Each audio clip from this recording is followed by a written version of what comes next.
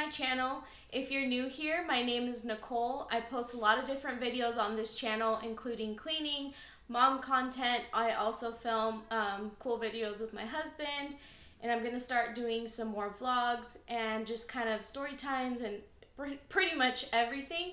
So go ahead and check it out, and if you like any of them, subscribe to the channel so you don't miss when I post another video. If you guys would have asked me in high school to film this video, I definitely would say no.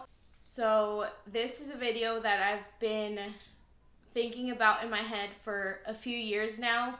If you guys didn't know, I did YouTube for a little bit, a few years ago. Some videos in high school I even did, but I'm starting it over again, and this is probably one of the videos that I felt like I needed to get out there. And if you guys didn't know, but I've had a skin disorder for about 9 years now, and it has not been the easiest to talk about until now, which I feel comfortable in my skin. I don't care what anyone says about my skin anymore, and I feel like I'm more informed and educated on my skin disorder. So if you want to learn more about it, or if you have the same skin disorder, please leave a comment below, or let me know if you have any other types of skin disorders, because I feel like I can relate to you in some type of way. So if you do, let me know. I'm interested. So yeah, without getting a little too emotional, to say the least, I've had my skin disorder since my sophomore year in high school. I think at the end of the year is when I started to show, signs of my skin disorder. And it started off as a small, tiny little scab on my bottom of my leg, and I'm actually going to film a little video and post it on the side so you guys can see what I'm talking about. But that's the spot where they actually a biopsy to figure out what kind of skin disorder I had or what was going on. So backtracking, when I was a sophomore, I showed my mom and I showed my parents, my leg, and it was itchy, it wouldn't go away. It was like a scab that would just not go away.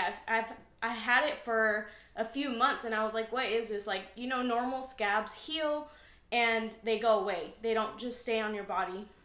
And then I started noticing that on top of my feet, I was starting to get scabs. On the bottom of my feet, I would get scabs. On my arms, my back, even on top of my head, I had a few. And they're scabs that would be scaly, and then they would just kind of peel, and it would just be open skin, and it would bleed, it would hurt, it would itch extremely, it would get scaly, and it was just a whole bunch that was going on. So mentioned it to my parents, and of course my parents took me in. It took 4 different skin doctors to figure out what I had. I was diagnosed with so many things. I even remember getting an asthma test to see if that was causing it. I remember a lady telling me it's eczema, it'll go away, use this cream. Most of my doctors that I went to go see would be like, try this cream, try that cream, try this steroid.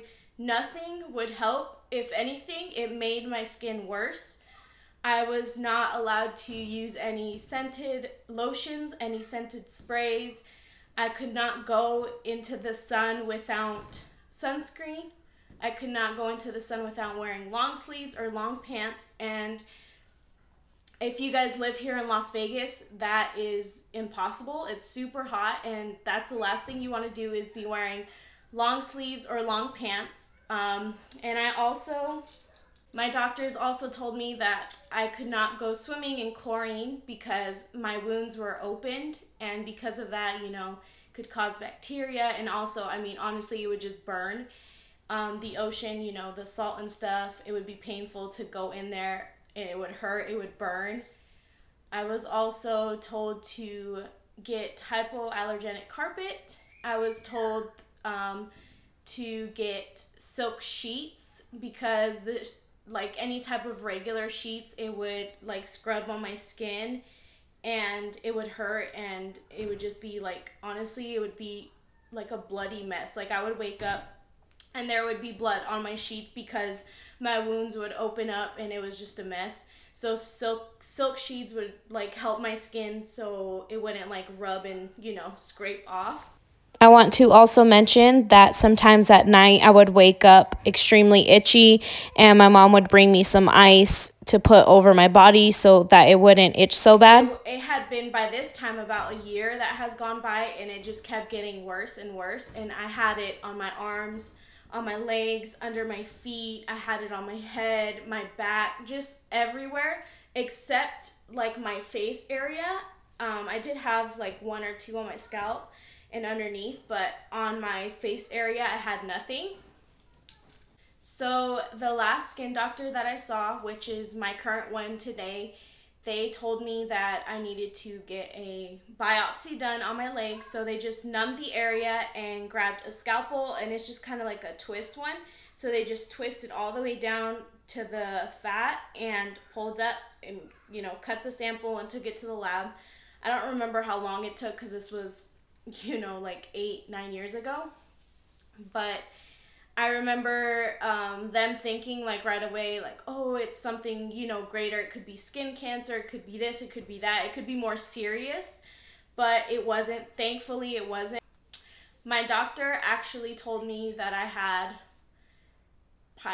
PITYRIASIS. I'm not even going to try to pronounce it, so I'm just going to write it on the screen. But LICHENOIDES, that's what it's called. And I had chronic, so that means extremely severe.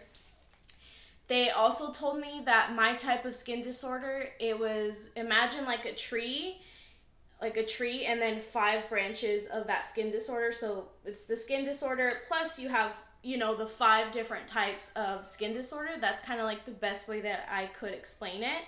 And so it was extremely severe. It was, you know, multiple skin disorders mixed in one. That's why my legs look different. Like in some areas I'll have like a dry patch that looks more like eczema. In other areas it's an open wound that won't close. So that's what they told me I had. I guess the type of disorder or disease that I have is an immune, it affects the immune system and it results in rashes. So that's what it says online. I don't really know how that works because I feel like a rash, you know, would go away, and my immune system, I don't know how it would affect my immune system. It also says that it is probably caused by a hypersensitivity reaction to infectious agents. And for treatments, there is no standard treatment. So being 15, 16, you know, 17, 18 years old, it would just come and go, but it seemed like it would always just stay there. I mean, until this day, I still have some on my arms and my legs and my feet. And I'll throw up pictures of, or a video of what it looks like now so you guys can see. You know, it's been 9 years and I'm still struggling with this. So the treatment for this is, well, my current treatment is ultraviolet light. So basically it's a machine and you get completely naked and you cover, they give you like these goggles that you wear to protect your eyes, and then they also give you sunscreen to put like in the breast area. They give you a robe and you would go into this machine. I'm not kidding, guys, for like about like 3 to 5 seconds for like your first month, and then it would just get higher and the time would increase that you're in this machine. But I think the highest that I have gotten was about 30 seconds, and I would get this light treatment twice a week. It would be $40 to $50, I think I remember, and that we would have to pay cash every week, twice a week, for me to get it, and that's because I didn't have insurance. But it's extremely expensive if you don't have insurance, and you definitely need this treatment. It sucks. The treatment itself, like the whole experience, it was easy, quick and out, in and out. But when I would come out, my mom would tell me that I smelled, I mean, we both smelt it. It smelled like my skin was like burning from the inside out, so it was kind of like closing the wounds, and that's what it does. It kind of helps with like the scarring and just closing up the wounds, so it's easier. Like it helps your body to kind of, you know, close the wound like you would normally if it was, you know, regular scab. Currently, right now, I am starting light treatment again because I moved to a different state for a while, and I also was pregnant pretty much the last few years. I didn't do any light treatment. So currently my treatment right now is going in 3 times a week, and I'm also using an ointment for my legs that I have not tried before, so we'll see how that goes. Maybe I'll do an updated video on my skin and kind of show you guys when I do go in for light treatments and film that if you guys would want. Another form of treatment that I personally tried was cannabis. I've tried cannabis oils, I've tried, you know, smoking it, I've tried all these kinds of cannabis forms. I've heard so many good things about cannabis, and even like my skincare and all that has that incorporated in it, and it does actually work. At this point, I feel like I've tried everything. I've tried lotions, I've tried sprays, I've tried oils, I've tried smoking cannabis. Like, I've tried so many things, guys. Like, if right now for my skin, I generally do not put anything on my skin. I haven't tried the ointment that my doctor gave me recently, but I'm gonna start that within the next couple weeks, and I'm also gonna start light treatments. So I hope this video helped anyone out there that's going through the same or similar things. Please leave me a comment down below if you have any questions. I'll see you guys in my next video.